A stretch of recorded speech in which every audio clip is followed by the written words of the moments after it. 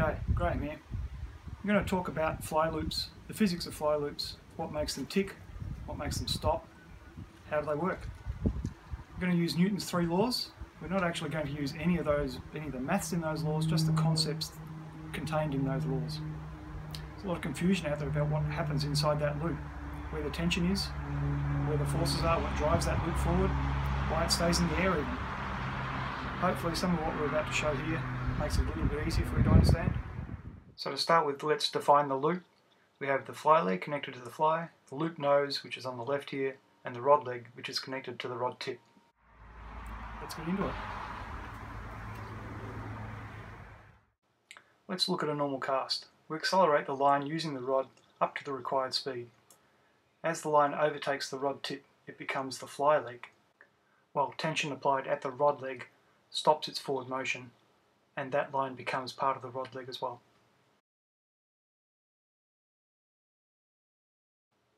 So Newton's first law is that an object will remain in a steady state of motion unless it is acted upon by a force, and that includes stationary. That's a steady state of motion. Here we've got the fly leg stationary at the top of the image, and tension is applied to the rod leg. Notice that we don't need to do anything to the fly leg except pull it with the rod leg to create a loop. Now that's a really important point, so I'm going to say it again. You don't need to do anything to the fly leg except apply tension through the rod leg to make a loop. During the cast, it's the momentum of the moving mass in the fly leg that produces tension in the rod leg. I'm going to apply Newton's first law here and have the fly leg stationary, which is a steady state of motion. And then I'm going to apply a force to it in the form of tension through the rod leg. And as expected, the fly leg maintains a steady state of motion until it is acted upon by the force exerted by the rod leg. So let's do the same thing with a moving frame of reference. So once again, the fly leg maintains its steady state of motion as the rod leg applies a force to it. Now Newton's second law of motion says that when we apply a force we accelerate the mass. That's what we're seeing here. We're seeing the mass accelerating from one state of motion to another state of motion. And once again, from a different point of view, we're now seeing the rod leg applying a force to the fly leg, accelerating that fly leg away from its steady state of motion. Now I guess that doesn't really look like a cast just yet. It's got a similar appearance, but when you speed them up, you can see that it really does get very close to what we expect to see from a cast. And if you look carefully, you can even see a dolphin nose in this cast. I keep mentioning the term steady state of motion, but that's just another term for constant velocity. That velocity is reached once the rod straightens. While we're casting, we're accelerating that line. When we stop the cast and the line starts to overtake the tip, the line is now in a steady state of motion. So steady state of motion just means that the fly leg now has constant velocity. The fly leg will maintain that velocity until it reaches the rod leg. It will maintain that speed just like any other projectile. It'll just keep going until something stops it, and in this case it's the rod leg. So let's look at that again with some relative directions here. We've got the fly to the west of the rod. The fly line is moving east of the rod tip. It's moving with a constant velocity. The loop is moving east of the rod tip as well, and the fly will finish with a straight line east of the rod tip. So let's look at that in slow motion on the ground. We have the fly to the west of the rod tip. So the fly leg has attained a steady state of motion. In this case, it's stationary. However, it is being accelerated away from that steady state of motion by the tension in the rod leg. So as the rod leg pulls all of the line out of the fly leg, the fly finishes east of the rod tip.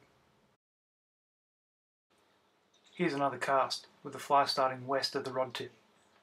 The line is accelerated to a constant velocity which it maintains as it moves eastward until it is stopped by the tension in the rod leg.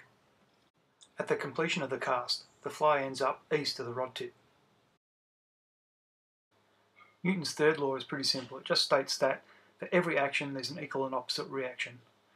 The momentum of the fly leg pulls on the loop end of the rod leg, and the loop end of the rod leg pulls on the fly leg, stopping its forward motion at that point. Both pulls are equal and opposite. There is also a pull on the rod tip via tension in the rod leg, and the rod tip pulls back on the rod leg with the same force. Is that all? Are there any other factors? Well, of course there's fly leg momentum, and there's tension from the rod tip, and there's gravity. But there are other factors that come into play during the flight of the loop. Things like tension from air drag on the fly and on the fly leg itself, air drag on the nose of the loop, and there is a small amount of tension coming from the loop itself, produced in a similar manner to the bead chain experiments that are found on the internet. I'll post a link to some scientific discussions on those bead chain experiments in the comments section below. That small amount of tension that I've mentioned there, you can actually see the effect of that at the end of some of these casts that I've shown in this video. As the loop hits the taper of the fly line and hits the leader, you'll see that fly rapidly accelerate right at the very end. There's only a small amount of mass, so that weak force can accelerate the fly, even though it's not the main driving force for the fly leg.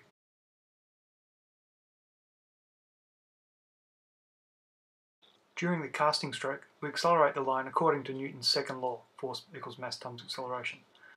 When the rod straightens, it is no longer applying a force to the line, and the line will continue with that velocity until the end of the cast.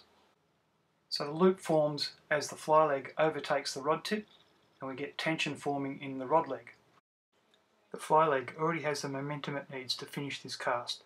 The loop doesn't need to pull it, it's going to go there in any case. Newton's first law of motion says that the fly leg will continue on with this steady state of motion until it hits the rod leg. After the rod straightens, there's no way we can change the course of that cast. So let's review those laws as they relate to the fly cast. Newton's first law says that an object will remain at a constant motion until acted upon by a force. So the fly leg maintains its speed until something stops it, namely the rod leg. When we apply Newton's second law, it means that any force that we apply to the line will affect some sort of acceleration to that line. It'll change its state of motion. Newton's third law says that for every action there's an equal and opposite reaction. For instance, when the fly leg pushes on the rod leg pulls back on the fly leg. I hope this video has helped you to understand some of the physics occurring in a fly cast. If you do have any questions, please post them in the comments below and I'll try and answer them for you. Thanks for watching, see you on the water.